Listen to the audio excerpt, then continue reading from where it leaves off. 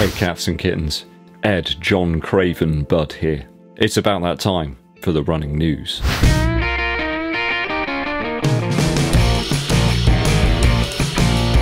Thanks for tuning in to the channel guys, it's very much appreciated. Help us out here at EDDBUD Running Shoe Reviews by hitting that subscribe button and clicking the bell also for notifications of when we roll them out for you. And it really helps the channel if you give this video a thumbs up like. Dankeschön. Let's get on with the news because that's why we're here. Who fancies some recycled alpha flies? Not me.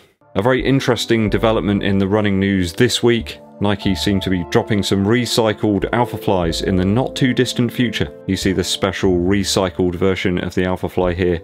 It appears as though the recycled element is that of chopped up ZOOMX pieces, kind of compressed, I guess in an autoclave maybe, into the right shape, mimicking the normal style version, which has like a coating of paint almost. It's like a thin layer around the foam itself. You can see big chunks of the ZOOMX are actually missing there. I think if you've had a pair of the Tempo Next Percent, you'll see what this will look like. If you take out the insole, it's pretty much made of crushed up ZOOMX pieces. Reminds me a little bit of Gibson and Fender where they do those relic models. I always remember going to Guitar Village in Farnham and seeing a whole wall of these relict Fender instruments.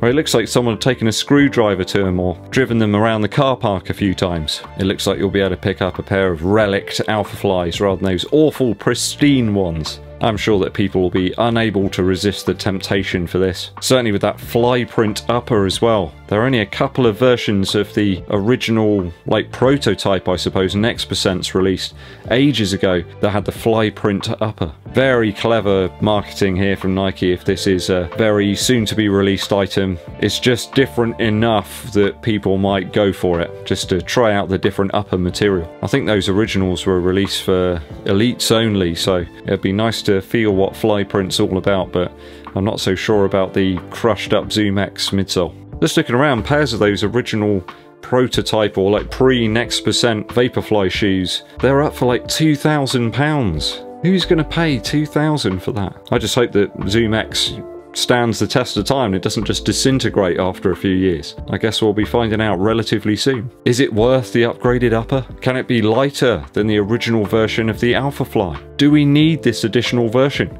I mean, there's countless colorways of the Alpha Fly sat waiting for people to buy them right now. Is this the Alpha Fly 2? Don't think it is. Although in fairness, the Next Percent 2 is very similar to the Next Percent. Send your Alpha Fly shoes to EDDBUD and I'll make this happen for a fraction of the price for you. I'll get the saw and the screwdriver out and do some customizations, gouge out a bit of the foam for you. Absolute and utter. Let me know your thoughts on this strange new version of the Alpha Fly down in the comments.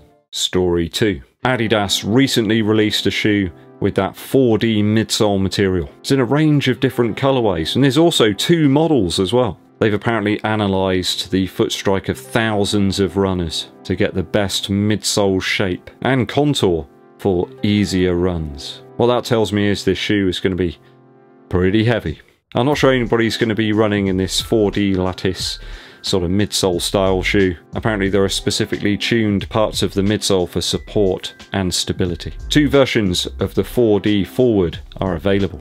One's called the Pulse, and that seems to be like a cut down version of the shoe. It's got like a split style design midsole from what I can see, unless the 4D section is kind of coated in something. I wouldn't have thought that's the case. It appears though you've just got a 4D section in the midsole there leading through to the midfoot, and then a more standard foam further on into the shoe. Though looking at the weights I was right, 333 grams for a UK size 8.5.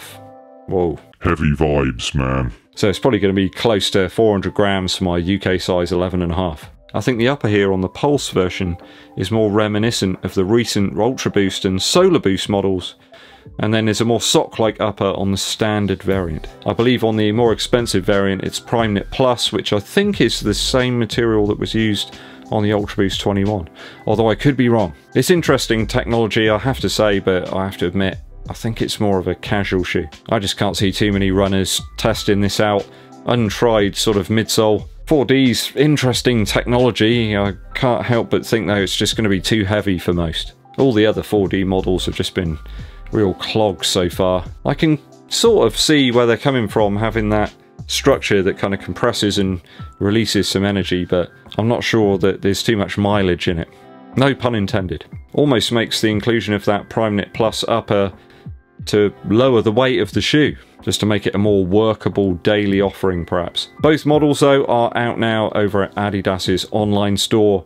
If you're interested, go and check them out. Story 3. I was very saddened to hear the news of a lady passing away who did a huge amount for women's running. Hopefully I pronounced her name correctly, Dr. Joan Ulott.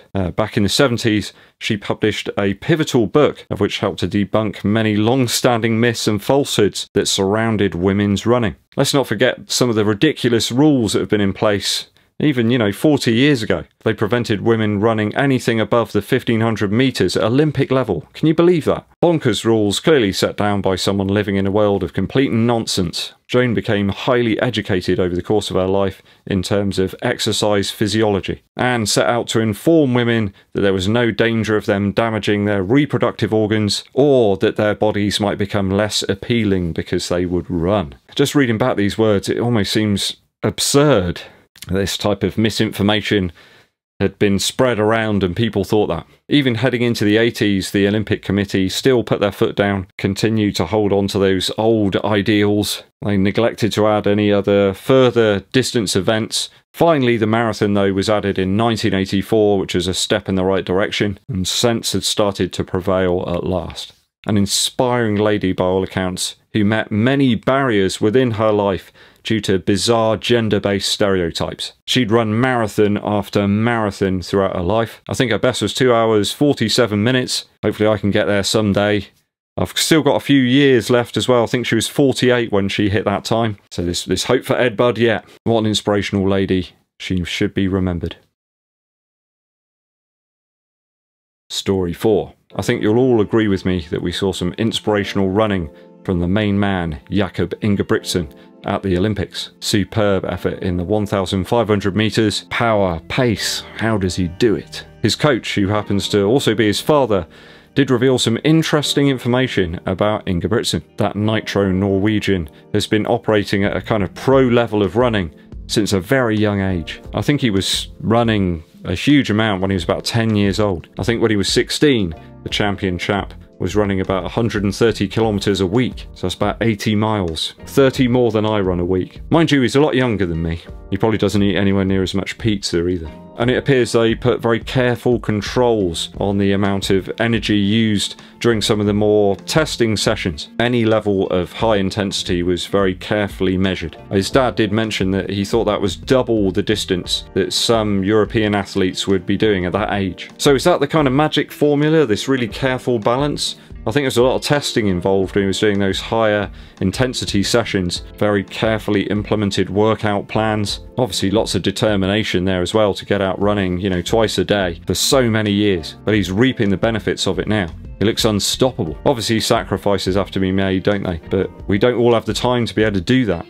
Sometimes it's hard enough just to get out once in a day to run, let alone run every day. But I think increasing the mileage up very slowly and that distance each week certainly does help. It's really helped me over the last year or so. But it's also knowing when to scale back the intensity of those efforts. For example, hard track session yesterday, and this morning a very easy 3 miles just to loosen everything up a little bit. And it all feels pretty good. That's a skill that's really hard to learn though, isn't it? As to when to go back down through the gears and just canter along. Can Ingebrigtsen get even faster? Only time will tell. I certainly wouldn't bet against it, that's for sure. Okay, that's all the running news for this week. Musical interlude for you. If Beast ever stops scratching and making noise. Wait, shh. Today comes from Dick Dale, the king of the surf guitar. I did pick up a pair of the Hoka Rincon 3 recently, and it's made me think about surf again, surf music. I think also I've been listening a lot to Krungbin as well, who sound very surfy. It's just in my mind. My two favourite tracks by Dick Dale are Surf Beat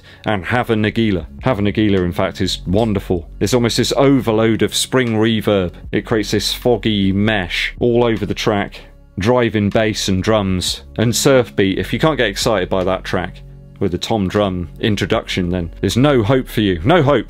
Band practice tonight, in fact. I'm really looking forward to that. Gonna crank the reverb up and drown everybody out with some Jazzmaster grungy mess, and they'll all enjoy it, I'm sure. Wind your windows down, get out down near the beach somewhere and drive along. listening to some Dick Dale will make you feel good. Alright cats, I gotta get my editing hat on. Oh, it's already on. Thanks for tuning in and sticking with me to the very end of the video, guys. It's always appreciated. If you haven't done so already, please hit that subscribe button and click the bell below for notifications of when we launch those new videos for you. And it really does help the channel out a huge amount if you give this video a thumbs up like, but also share it with your running buddies. My name's EDDBUD, and I'll be seeing you.